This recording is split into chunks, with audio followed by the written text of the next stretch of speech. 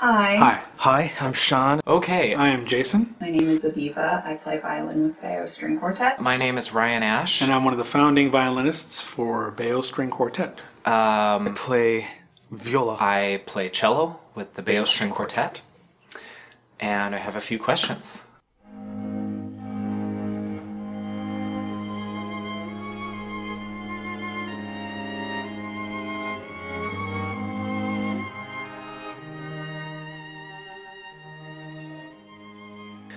So, the first question. I can't really remember a time in my life without music. I've been playing the violin since I was 4. How long has my relationship with music been? From my earliest memories are listening to my dad practice. Play Chardas, Monty Chardas. Let's see. And that really, I think, comes from the fact that he plays Finlandia, and Jason and I would run around and chase bad guys and save princesses together. Oh boy. my parents, Sean and my parents, were always listening or playing music in the house. That's, I definitely had music around me and was involved in musical activities even before then. That's a long time. It took me quite a while to realize that I wanted to play violin professionally. My earliest memories are of playing violin, whether it be playing duets with Sean or playing string quartet at a very young age. I started playing violin at age 3. My I found the quartet after that. I can't do the math. When I first thought I wanted to go into music, I thought I wanted to be a composer.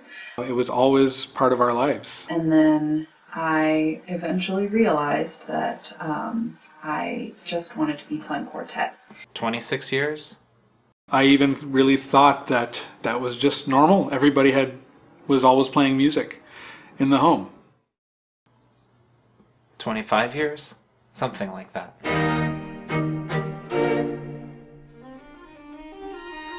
What does chamber music offer in a time of isolation and uncertainty?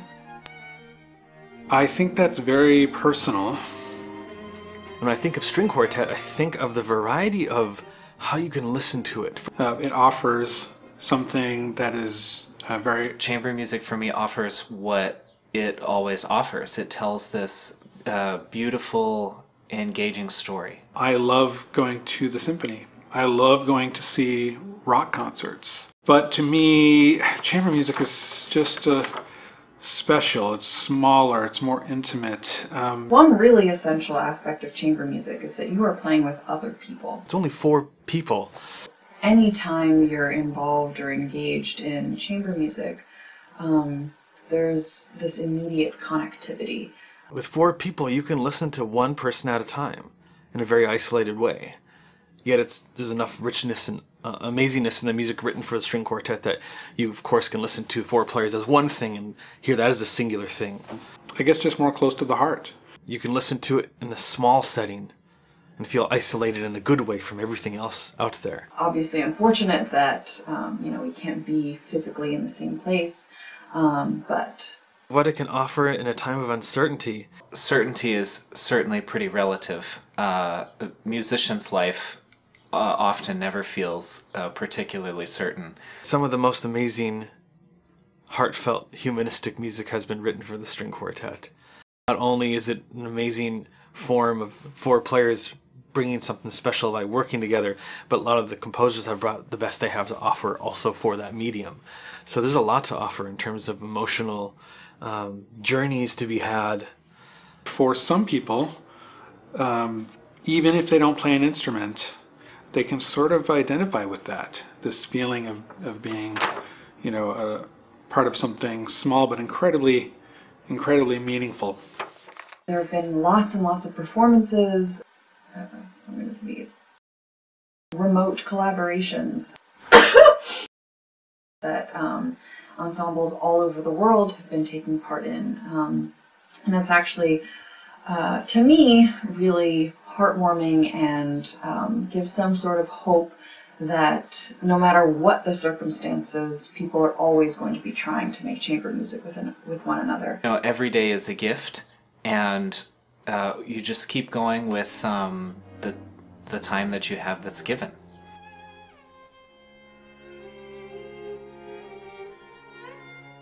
Yeah, the pandemic is in 2020. Bach died in 1750. And yet, so many of us are turning to Bach right now.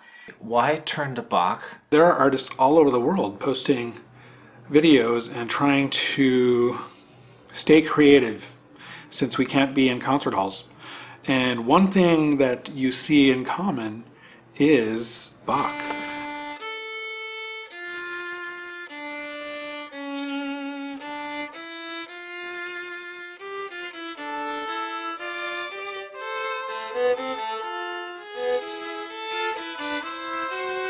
So why are we turning to Bach?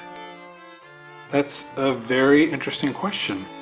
Just absolutely genius it's music. genius. Such an amazing composer. Makes you feel safe and comfort. It's like the comfort food of music. That's kind of easy. The simple, cheap answer.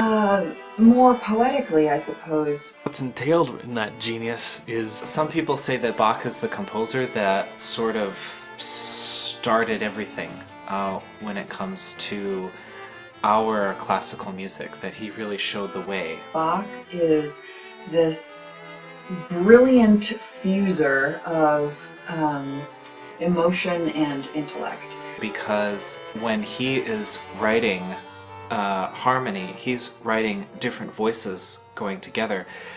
And it's almost as if everyone gets a good part. each voice can influence how the music is going to go. The craftsmanship is just incredible. How he wove things together, themes, I want to play the cello part. development, I want to play the violin part music and material. or the viola part. All of them. And yet, when you step back and you're either playing or listening to the music, it's just so profoundly moving. Even people who really don't know anything about classical music find Bach alluring in a certain way. Why turn to Bach now? I mean, why turn to Bach ever? In this time where the brain is confused, the heart is confused, it's so wonderful to turn to someone who has so incredibly mastered this fusion of intellect and emotion. It seemed to make sense to go to Bach.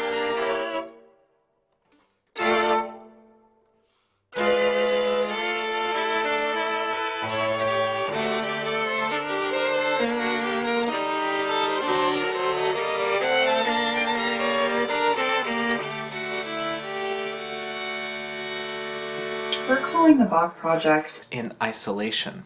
There's the obvious reason that That's just the simplicity of where we are right now as a country, as a world, as a global unit. We are in isolation.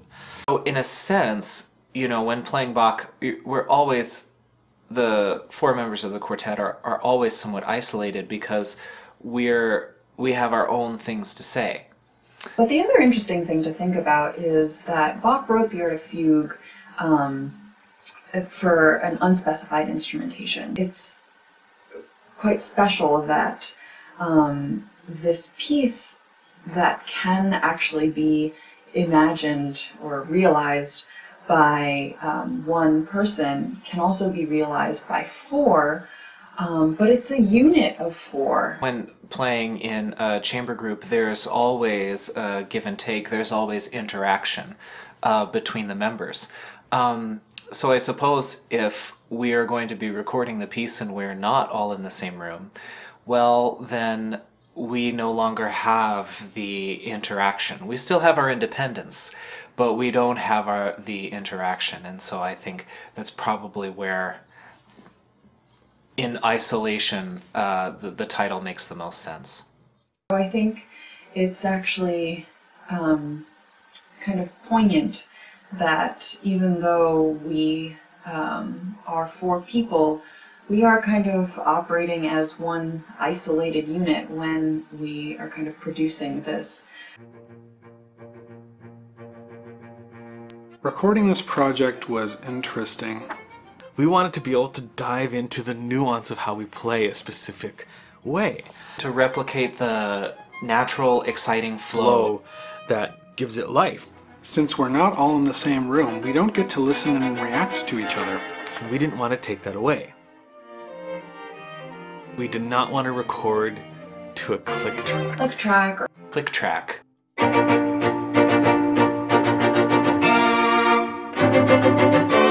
The obvious choice is to play to a click track. For us, personally, doesn't seem to make sense for something like this piece. Mostly because it feels very confining. Now, the other alternative would be to just have someone record their part alone, and then I could listen to their part in a headpiece and play along with that part. For this piece, or all of these contrapuncti, it really doesn't work at all. And the reason for that is because oftentimes when you are moving, someone else is not moving. And then when you are not moving, someone else is moving. It's very hard to predict what the other person will do, especially if, as we said earlier, we don't want to be stuck to a click track. So what we decided to do... Took one of our old or former live performances. I believe from January 2020. February. An earlier date. We decided, no, let's play exactly along with that old recording. That way, we are all working towards the same goal.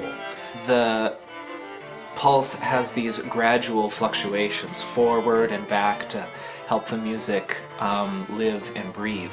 This somehow recreates chamber music a little bit better. This was the best way for us to synchronize our musical ideas, because you know, playing music it's playing the right notes at the right time is sort of the place where you can start. And matching our shaping, matching our character, even being able to say something strongly, that's really necessary for music to come across off the page.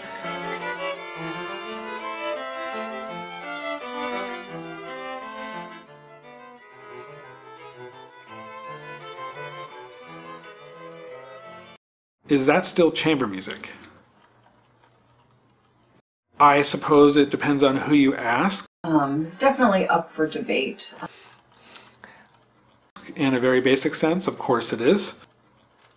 I would say yes, it is. Yes, of course it's still chamber music. But it's perhaps a little more difficult. That moment in time is stuck and is not going to move. When we do children's shows, we always say chamber music is basically a small number of people and there's no conductor. So on that level, yes. For me, it's so essential to be reacting in real time. When we're recording against a live performance, when I play chamber music live, when I perform chamber music, physically being in the same place that already has the music in full expression and color, I get to react and interact with my colleagues. Being able to watch what my colleagues are doing. Essentially, I am still playing it as though I would in the live performance by reacting and relating to what I'm able to hear. In a fresh way for every performance. In that sense, those things were definitely missing from the way we did approach this recording. That pulls everything out of me as a player and as a human, mentally, physically, emotionally. This is a pretty close approximation. And by doing that, we create what we call music. And recording the Bach Project in isolation, it was no different. Those are some of the best moments in this month I've been home alone. Having Jason and Ryan and Aviva in my ear and listening to what they're doing and trying to react to it and trying to play with it in a way that supports that, in a way that lets me stand out here or there. And so in that sense, it was absolutely no different than any performance of chamber music I would naturally do in front of people.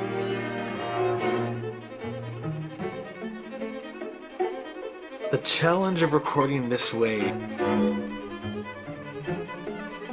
So it presented a different set of challenges, definitely. It was kind of challenging. The problem is that now I'm playing with colleagues who are very, very rude. It was some interesting things that I got to experience, and I'm guessing the others did as well. For me, the thing that stood out the most was the amount of micro adjustments that we each make every millisecond to make the music happen. Not be able to react and respond and even talk about musical decisions that we were making. And the reason I became aware of that is I didn't get that. They're not listening to me at all.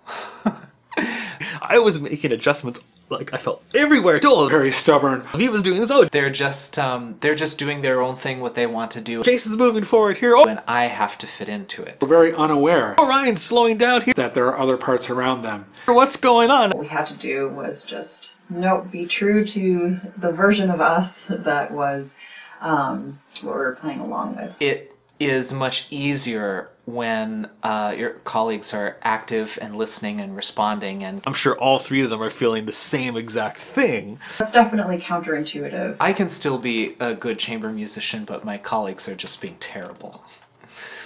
And it also makes it apparent how much they adjust for you when they're actually, when you're in person with them. And so that was really fun to get to realize that, but it also made it incredibly, incredibly challenging. But a challenge that was worth doing.